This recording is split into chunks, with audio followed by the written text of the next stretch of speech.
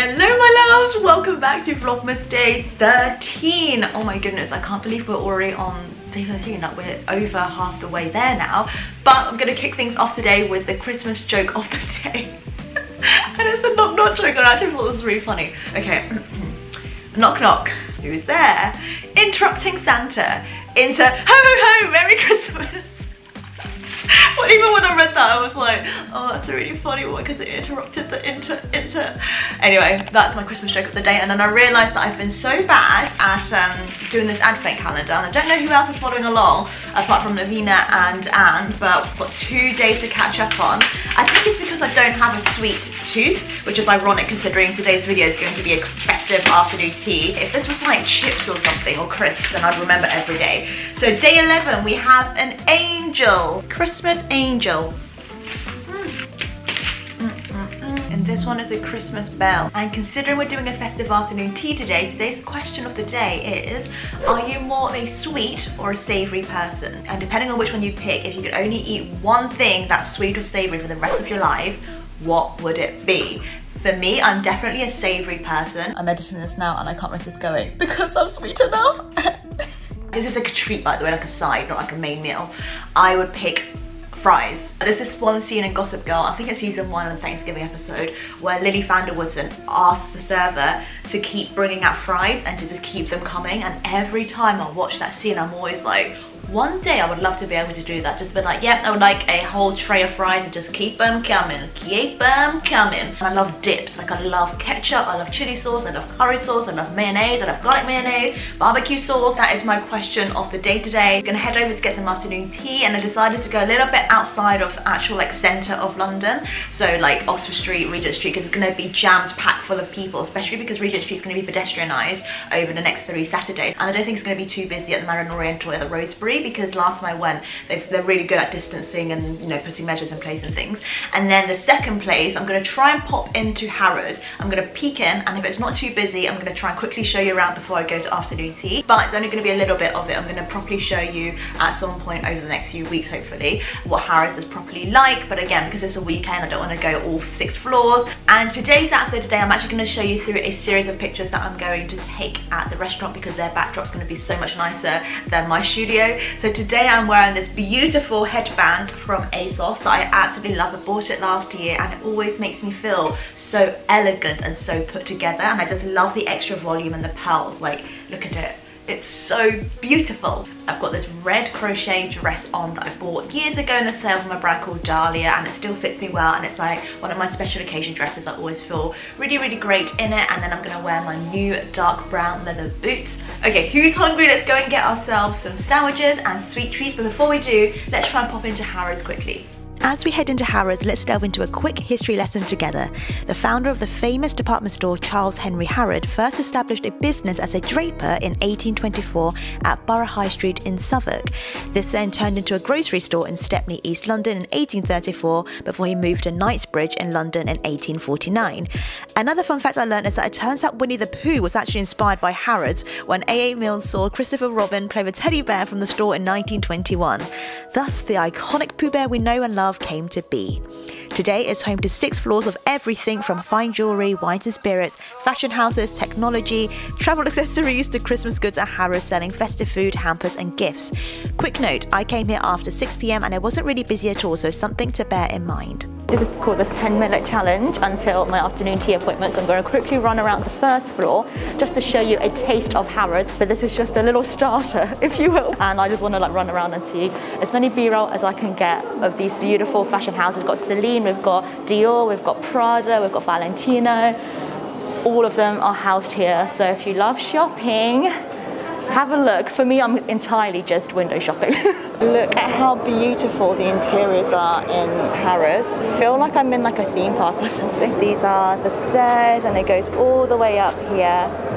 But look at that detailing on the ceiling. Did you know Harrods had the first moving staircase in England? It was installed on November 1898 and there were staff waiting at the top when you arrived with brandy and smelling salts to terrify shoppers after that ordeal. Unfortunately, I didn't have this experience, but I did have a very good one on the 3rd floor looking at all things homeware. We saw some baubles and paper chase, and then we saw a £620 vintage teapot from Fortnum Mason.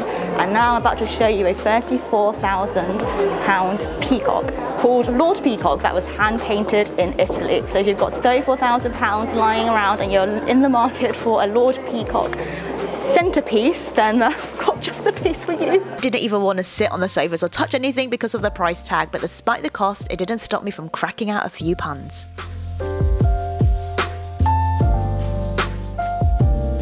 I am lighting up just looking at these displays. I'm 5 minutes into filming and so far, so good. There is a vast amount of homeware at Harrods. If anyone is working with a budget of £20,000 for the sofa, then I've got just the thing. And you know what the best thing is?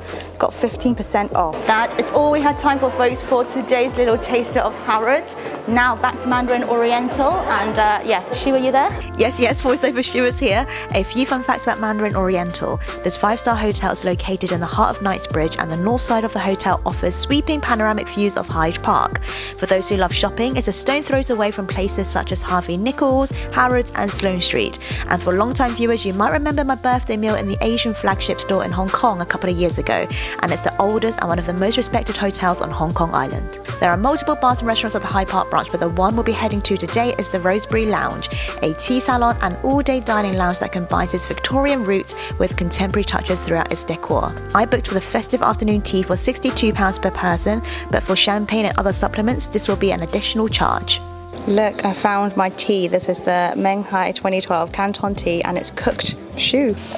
We've got some earthy, tobacco, woody, leather taste. I'm also eyeing up the Lychee Rose Noir, which is a black tea with lychee fruit essence, rose petals, and it's sweet and floral. Or I love me a genmai cha, so maybe a genmai cha with some toasted brown rice from Japan. Starting the festive afternoon tea with freshly baked cranberry raisin and plain scones.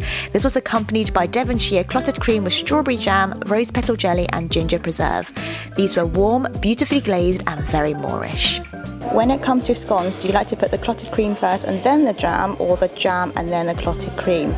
Moving on to the festive sandwiches with a selection of 6 different kinds, including Cotswold egg and black truffle sandwiches, corned beef with mustard mayonnaise, confit duck and turkey with chestnuts, date and orange chutney, smoked and citrus poached salmon with caviar on beetroot and dill bread, prawn cocktail and avocado, and roasted butternut with goat's cheese, caramelized onions and pecans.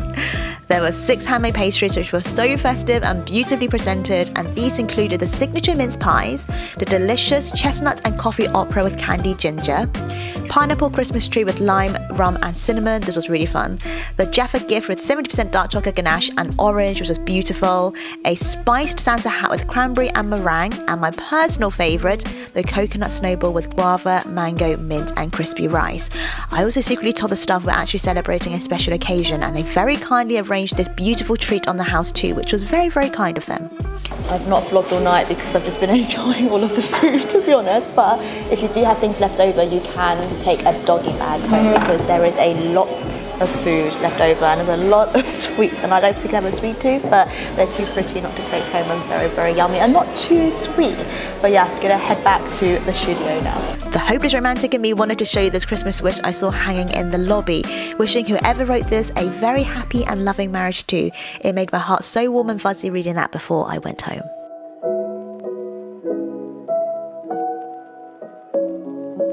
I am so full. Now going back to the studio, but that was beautiful and the service really good as well because we needed to upload a video whilst there and the lady was helping me find a plug, so yeah, really, really fun. I am now home from afternoon tea that went on for hours and hours and hours and I'm so full. I'm so full of cakes and sandwiches, but if you go there I would say that the egg and truffle sandwich from the menu is the best one out of the lot. Like, ordered another plate of sandwiches just of that because it was really, really good. Light but not like too overwhelming because it's truffle, you know. But anyway, I was reading out some of your comments to yesterday's video, which was the realities of living alone in London one, and thank you for enjoying it and for laughing along with me. I was reading my comments to my sisters because they honestly were like, I don't think it's that funny. I'm like, I thought it was hilarious. Like, I literally had such a fun time putting that video together. When I was editing, I was like, good one, Shu. Thank you for laughing along with me, and I'm glad that it made you laugh as well, and hopefully it brightened up your day. And if you live alone, then hopefully that's kind of like made you appreciate all the fun things that we can do with an active imagination, hey? But thank you for watching today's vlog, Vlogmas Day 13, and I'll see you in tomorrow's one. Good morning, good afternoon, or good evening, and I'll see you tomorrow. Good night!